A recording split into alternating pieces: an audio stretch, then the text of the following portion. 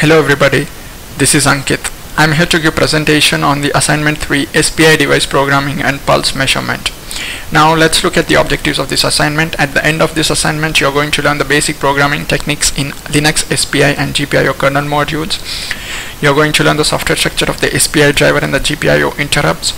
You're going to develop a user application to measure the distance and to display the animations based on the measured distance.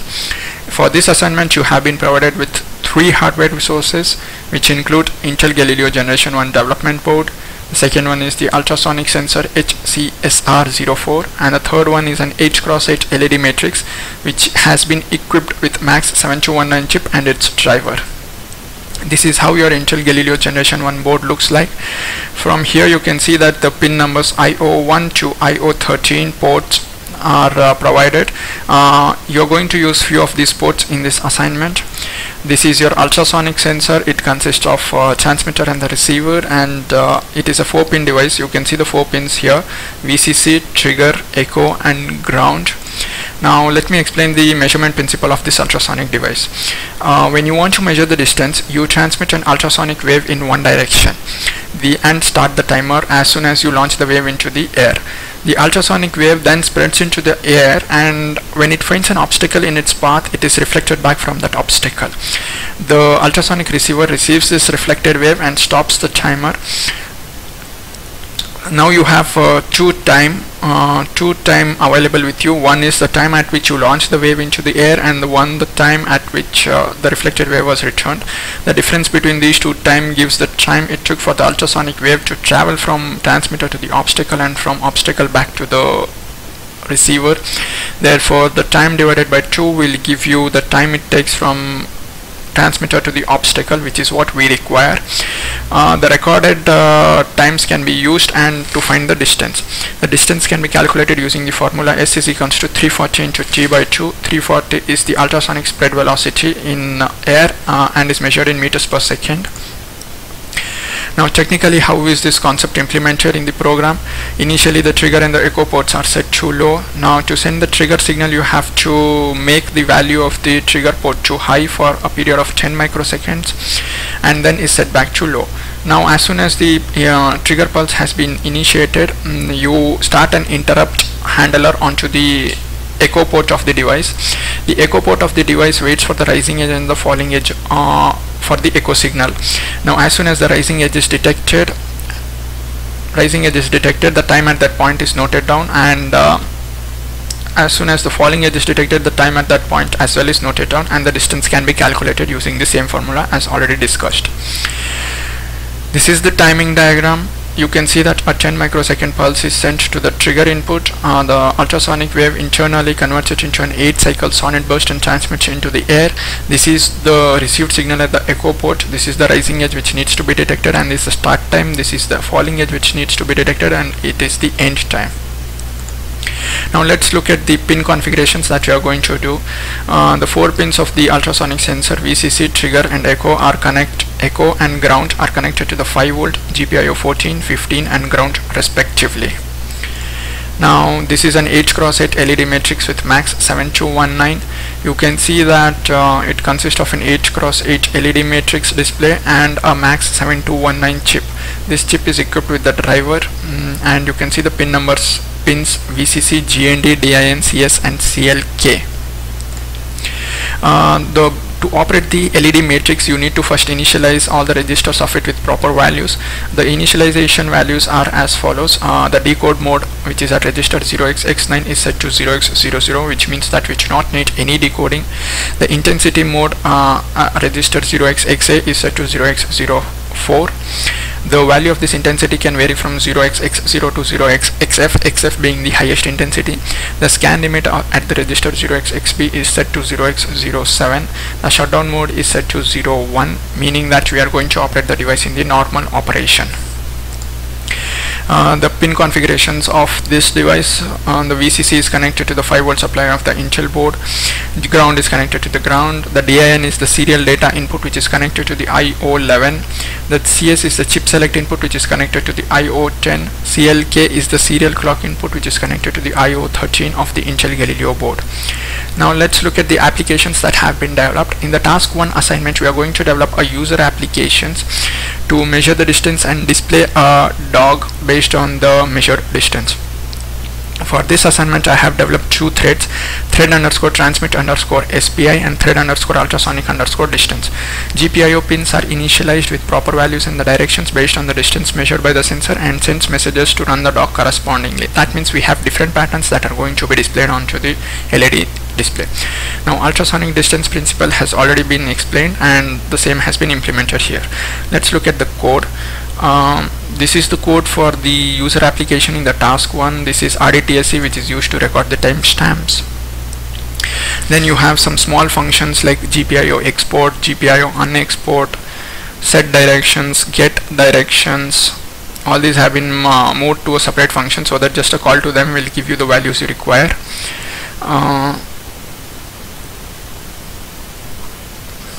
This is the thread underscore transmit underscore SPI. This is responsible for sending the messages to the LED display.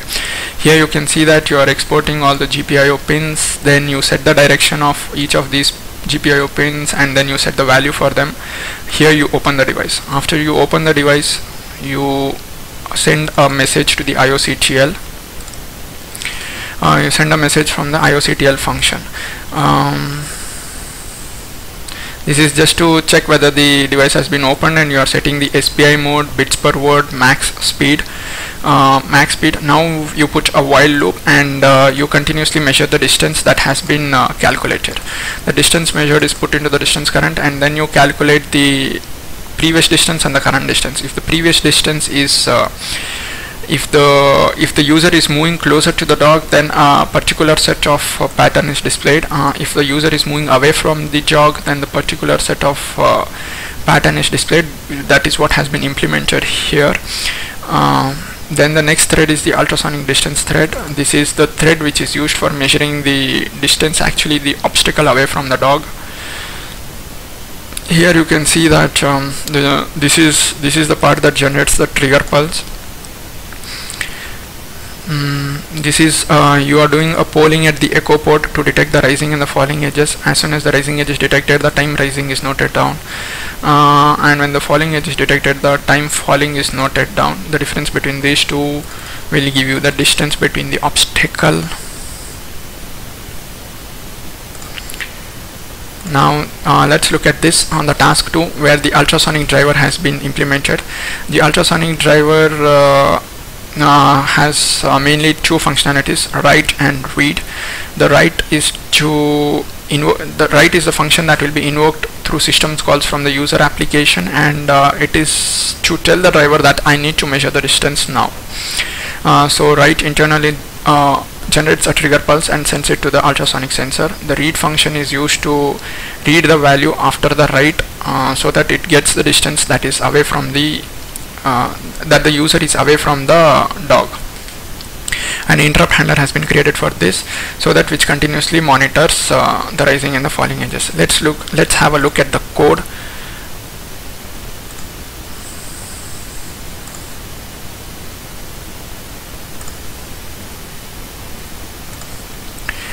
This is the code for it. Here you can see that this is the interrupt handler, which is waiting for rising edge and the falling edges. As soon as the rising edge is detected, the rising time is noted down. As soon as the falling edge is detected, the falling edge is noted down. Falling time is noted down.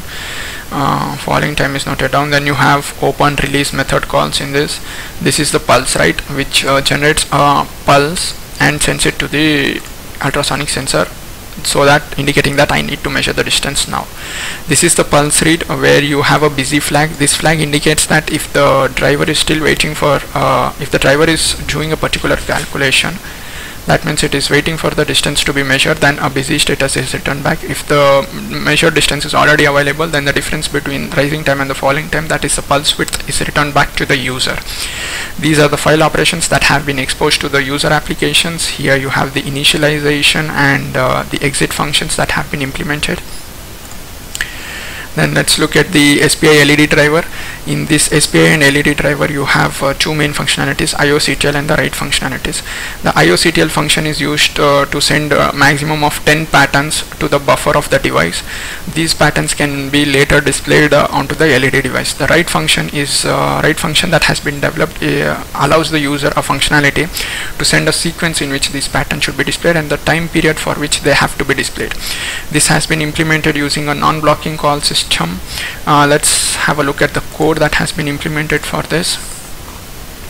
Now you can see that this is the SPI LED transfer function, which basically sends the messages you want to send over the SPI device to the LED. And then this is the SPI LED open function. This is your initialization of the LED matrix. This is after initialization clearing the matrix. And then this is the SPI release function. This is the thread SPI write function. In this function you can see that you have the sequence buffer of the SPI global is put into this.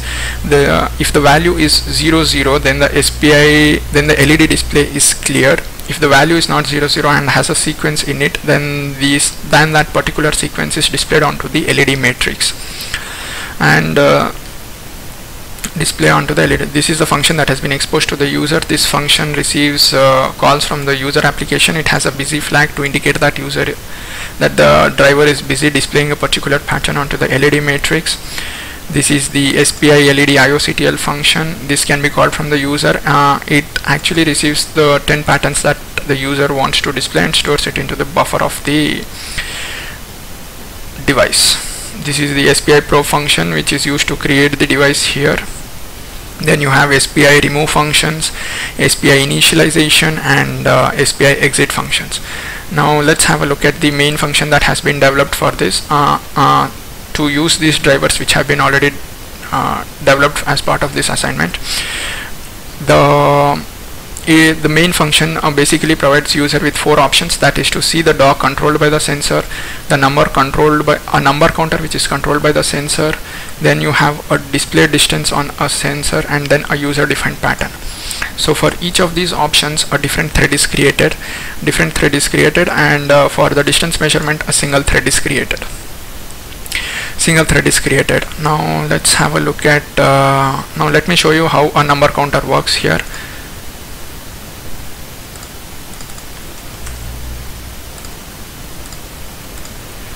This is the number counter. Here you can see that the number values ranging from 0 to 9 have been stored.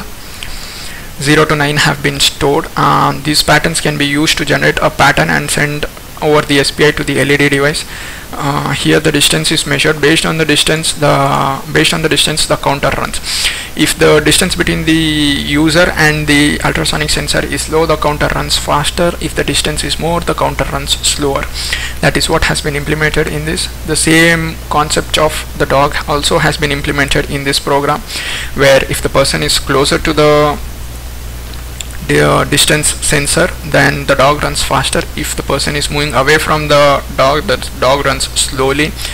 Then I have also developed an application here which displays the distance the user is away from the sensor.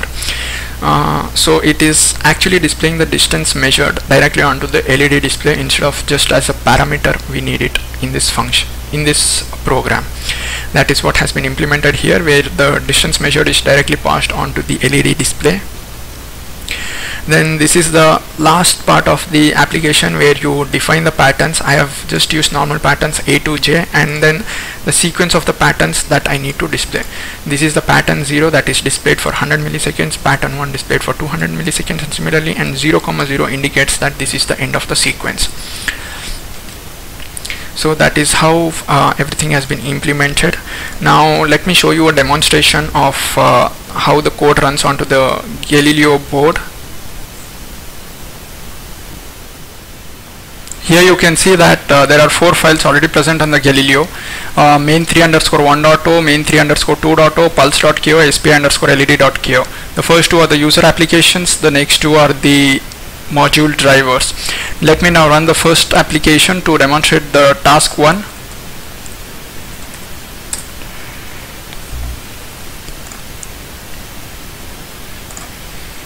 Now you can see that there is a dog being displayed. As the obstacle moves closer to the sensor, the dog starts running faster.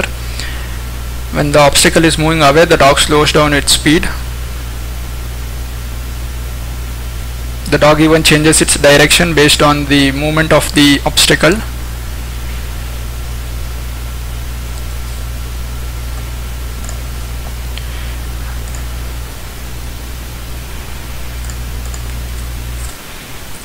Now let me show you the part 2 of the assignment. In the part 2 of the assignment, the drivers have been developed, so the SPI dev needs to be uninstalled. That is what has been done now, and then I am installing my drivers which have been developed. I'll run the user application to test these drivers. You can see that user is provided with 4 options. The first one is to see the dog controlled by the sensor. The second one is to see a number counter which is controlled by the sensor. The third one is to display the distance on the sensor. Fourth one is a very basic one, which is to display the user defined pattern onto the sensor.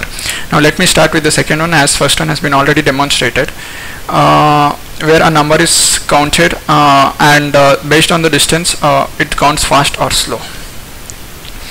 As you can see in this video now that the counter is happening from 00 to 99. As and when the object moves closer to the sensor, the counter starts counting faster. You can see that.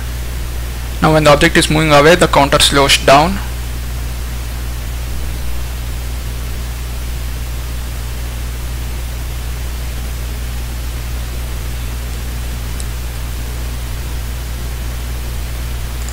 Now let me demonstrate the third task that has been developed for this. Here the display, I am going to display the distance measured directly onto the LED screen. So I am selecting the option 3 and I am going to run it. Now you can see that the maximum distance it can measure is 99 centimeters due to the limitation of the device. As the object moves closer to it, it measures its distance. It shows 10. This is 10 centimeter is the object distance. Now as you move the object away, the distance is changing. When you again bring it closer, the distance again decreases. So the distance of the object to the transmitter is being displayed onto the LED screen.